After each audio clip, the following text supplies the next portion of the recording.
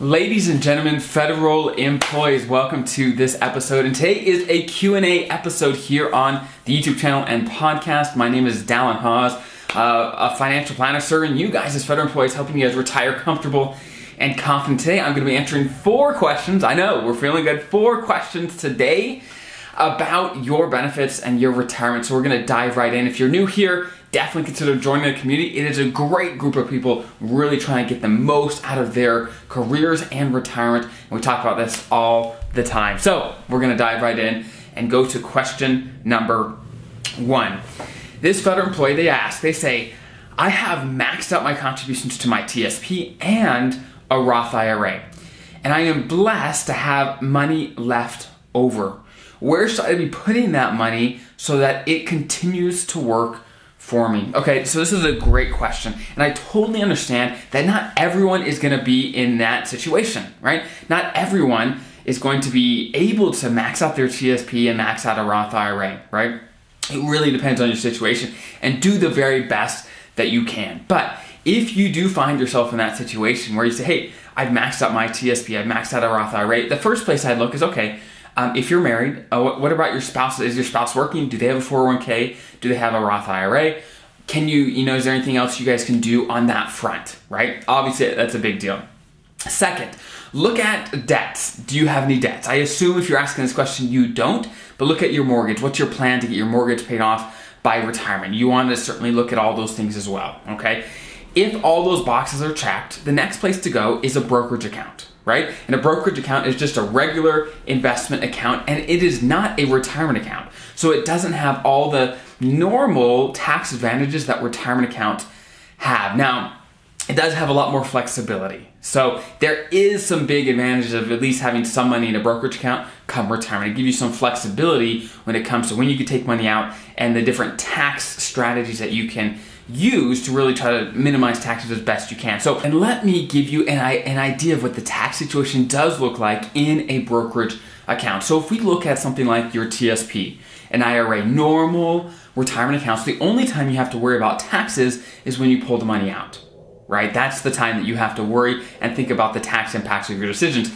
But with a brokerage account, it's a little different. It's actually every single year. For example, in the year that you earn, let's say, dividends or interest, then that is when you're going to have to pay taxes on those things. Or when you sell an investment for a gain, then you would have to pay taxes as well. But if you hold that investment for longer than a year, you can pay what they call long-term capital gains taxes. And the biggest thing you need to know is that generally long-term capital gains taxes are lower than your normal taxes you'd pay when taking money out of the TSP. So there's some room for some tax strategies, just manipulating, okay, where do we take money? What tax rates do we want to pay, and what makes sense in each year that you need money in retirement. All right, but those are the things you really should be thinking about when you have some extra money and deciding where to put it. But we're going to move right along to question number 2.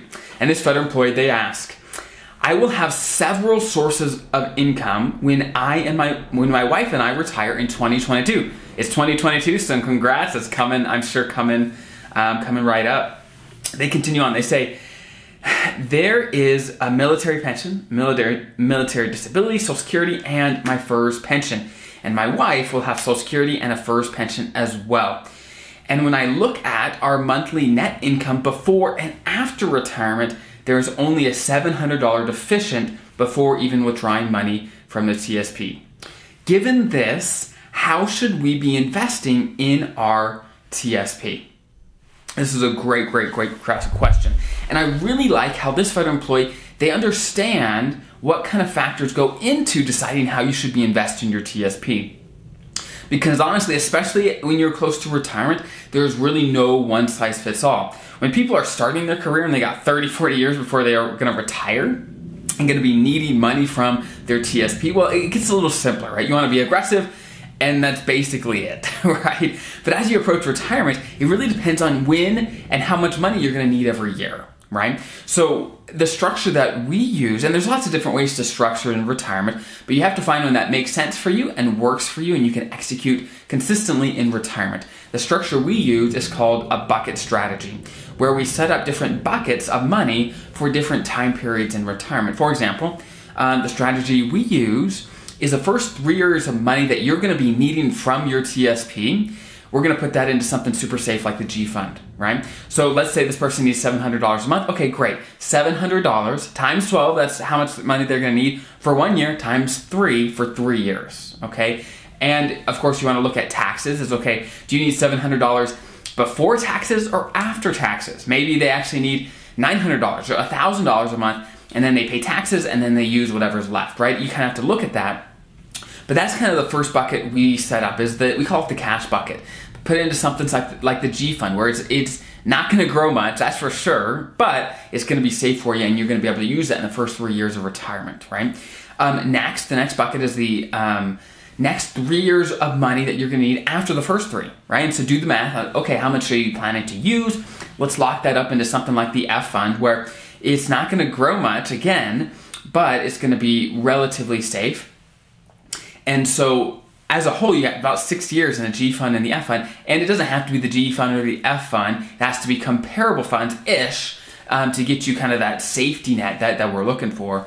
And so you got about 6 years worth of money that is safe, ready to go. So that allows you for the rest of your money to be more aggressive, to say, hey, even if the market crashes on the day you retire, well, you got 6 years worth of conservative money to live off of. And you can let your more aggressive money recover, so you don't have to sell when it's down.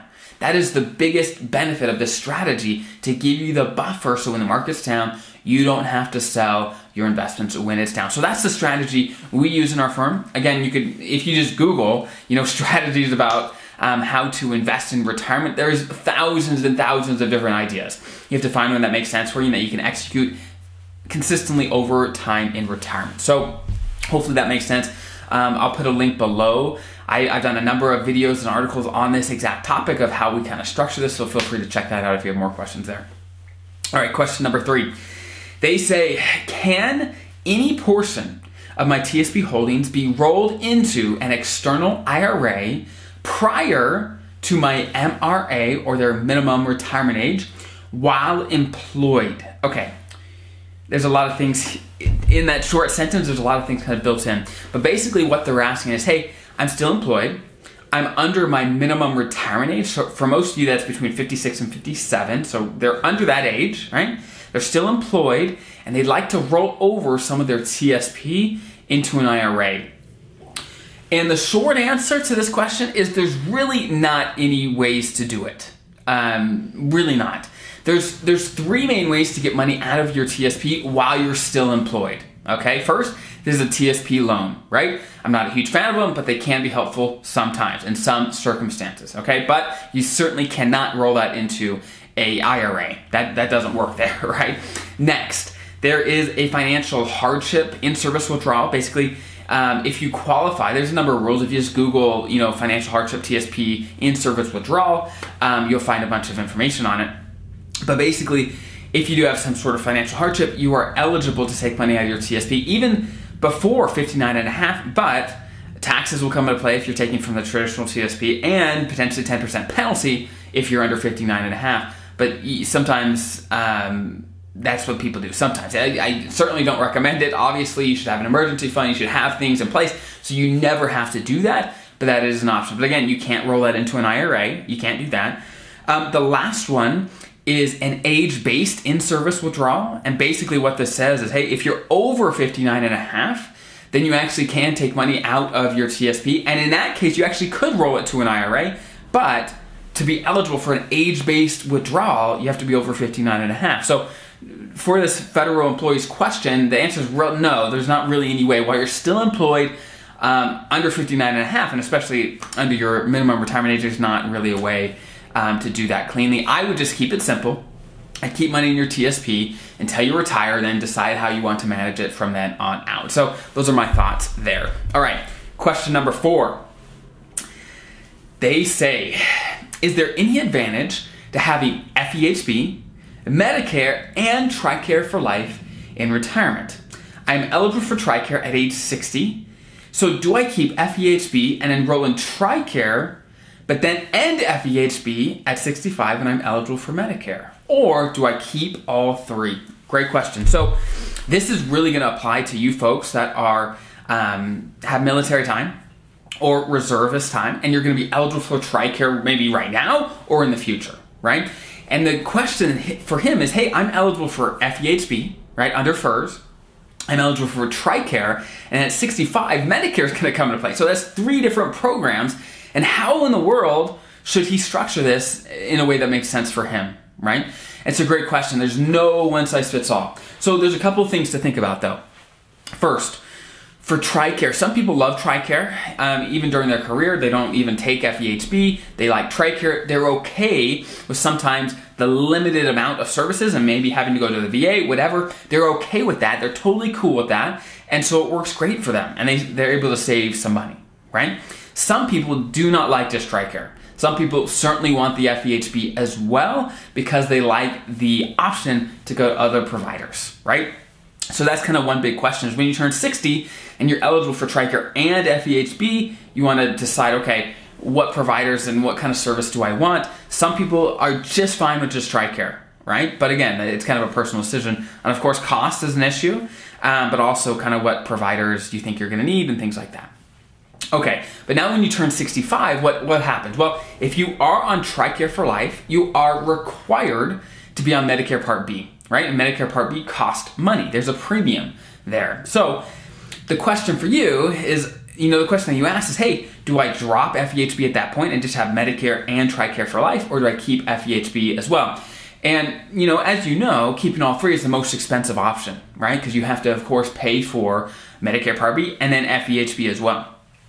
So ideally, you don't have to do that, but you certainly can. I've heard of some people doing that, but I think it probably is overkill. But again, you'd have to be comfortable with just TRICARE and Medicare, and there are certain rules on, of course, what TRICARE is going to cover and what Medicare is going to cover. And if you have a particular service or need that TRICARE and Medicare covers, well, it's not going to cost you anything out of pocket. So for you, I would really dig into, okay, what kind of services do you think you're going to need in retirement? What kind of services does TRICARE cover, Medicare cover?